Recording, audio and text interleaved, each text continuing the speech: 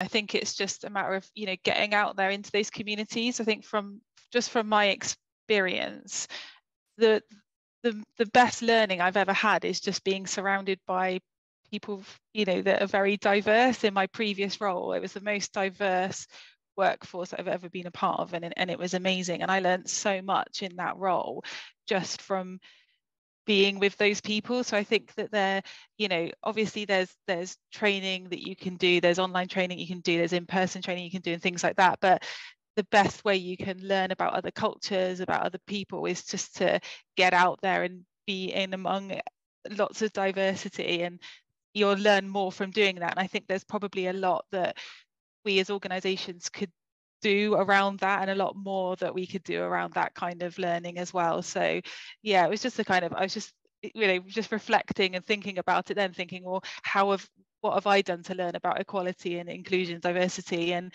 to be honest, that's the way that I've learned the best, is to be in and among diverse people.